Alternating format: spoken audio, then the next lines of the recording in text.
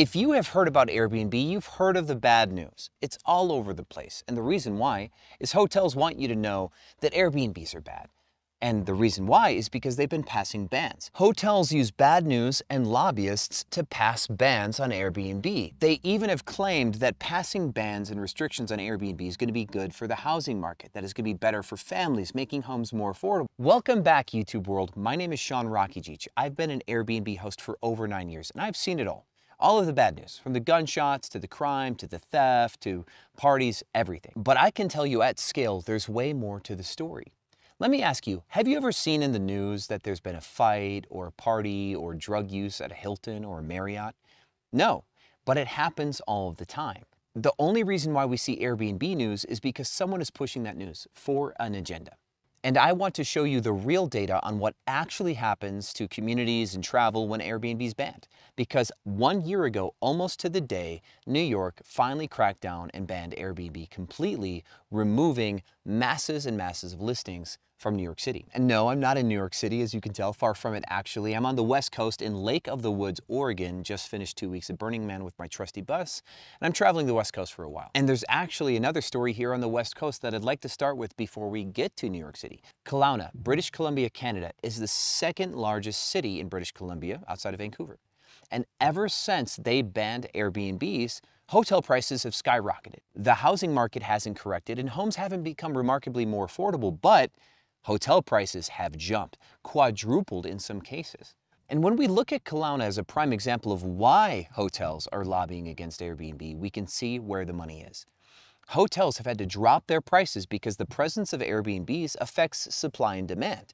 People can choose to opt for an Airbnb instead of a hotel. This seems obvious, doesn't it? But it goes even deeper than that. Airbnbs supply a type of property that often hotels cannot provide. There's no way that hotels can adapt or adjust to out-deliver value against an Airbnb property because families want the space. Families want the privacy, families want the square footage. On average, even if you booked a studio apartment on Airbnb, you're going to get 600 square feet or more. And a hotel room is 250 square feet on average, meaning that for the same dollars spent, you'll often get twice as much square footage and a full kitchen, full-size fridge, all these other amenities that allow you not to spend hand over fist at restaurants. And families who are budget concerned would even spend a little bit more money on a property like a studio apartment or even a house if that meant that they can cook their own dinner with their family and not have to spend all of this crazy money patronizing hotels and restaurants and bars wherever it is that they're traveling. Hotels make their money on the back end with charging you for parking and charging you for room service and charging you crazy amounts of money for avocado toast. And because hotels have this type of business model, they can't reverse it. Aside from people like Marriott, who've started Marriott Homes and Villas, a platform where you can book homes with Marriott Bonvoy points. They're doing this because they would like to maintain a positive association with travel no matter what a person needs. If you booked a home through Marriott, you'd also book hotels through Marriott when they're applicable. But if you always book Airbnb properties, then when it comes time to book a hotel, you don't have the first of mind relationship that Marriott wants you to have. They did the right and smart thing by creating their own platform where their current base of hotel users could also find a home. Instead of leaving Marriott to go to Airbnb or VRBO, they can stay on Marriott and get a home. Marriott doing this is a recognition of the fact that hotels cannot compete against a completely different type of product. Hotels know that Airbnbs and VRBO properties just have something that they'll never be able to beat. And so instead of throwing millions of dollars into buying properties or renting properties and taking that risk, they've just decided to try to legislate them away. And New York City is the same way. Homes, condos, apartments, they haven't gone down in price, but hotel prices have skyrocketed in the year that Airbnb has been gone from New York City. So let's get into the data. I had to go back to my bus and dig it up with my Starlink to find you these charts, and I pasted into these charts the date that Airbnb moratoriums went into effect, if we can call them that.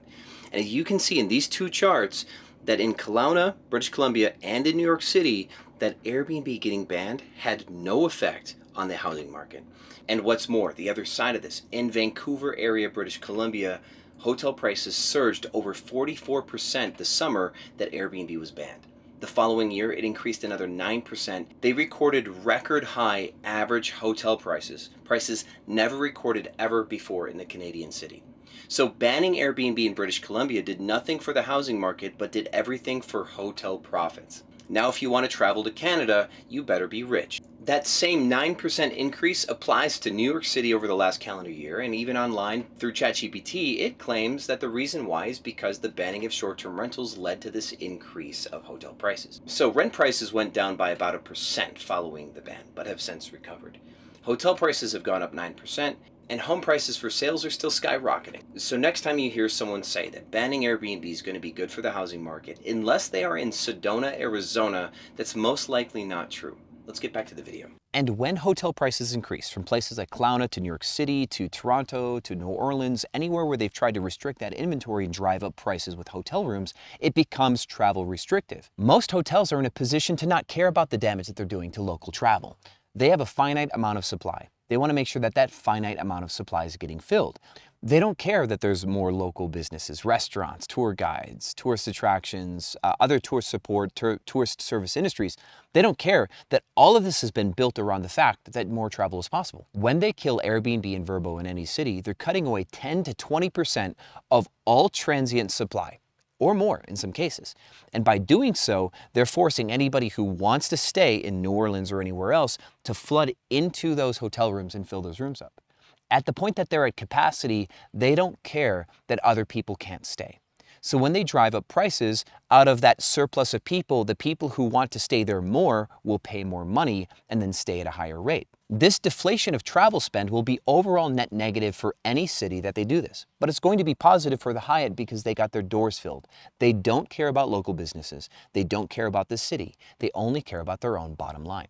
I'm sure you've stayed in a hotel that was overpriced and you stayed there because you had to. I want you to imagine the average family that doesn't have a lot of money to spend in an environment like our economy that's not stable, where they can't afford to spend an extra $200 a night on a hotel because demand spikes just a little bit, but there's no supply to absorb it, so then they're stuck paying an extra $200 a night. Imagine those families. They will just not travel. They'll not get the vacation that they've always wanted. The kids aren't going to get experiences that they could have with their family. We're going to have uncultured, ignorant, more uncultured and more ignorant people than we've ever had before in America. And in the United States of Walmart, it's already really bad. If we want to keep going down this path of ignorance and overspending, then yes, support hotels as they try to ban Airbnb. But if you want more family businesses, more small business owners that can teach their kids how to be an Airbnb host, that can teach their kids to be self-sufficient, teach their kids to be in a hospitality industry, or just travel to places like this and expose them to parts of the world that they've never been to before, then support short-term rentals. Because banning short-term rentals has not helped. And if you disagree, put it in the comments. If you agree and have a story to share, please put it in the comments. I'm going to be moving on from Lake of the Woods here. I'm going to be going north towards Portland, and I'm going to be hiking some trails with some immensely beautiful waterfalls. So if you want to see the bus travel the world a little bit, stay tuned for the next video. Thank you so much for watching this video, and as always, my friends, I will see you on the other side.